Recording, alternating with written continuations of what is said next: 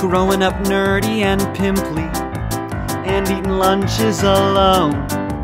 Nothing would make me more dimply than pretending I was catching all those Pokemon in my Pokeball. I grew up and soon went to Colgate, go Raiders, and then got employed at Best Buy.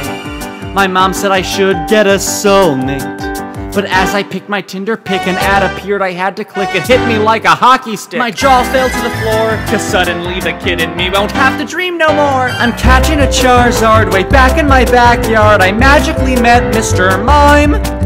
I'm catching a Gloom on the desk in my room. Who knew it was there the whole time? I spotted a Weedle while threading a needle, and also Atop, my Nerf gun. I saw Magikarp on the top of a tarp. You bet your Blastoise this is fun. I finally got out of the basement. I finally put on some pants. And I'm finally walking the dogs now, but pretending that they're Nidorans. I'm shredding the cards cause who needs them, no matter how priceless they are. I'm quitting my job and I'm hitting the road, and I'm gonna be a Pokemon star.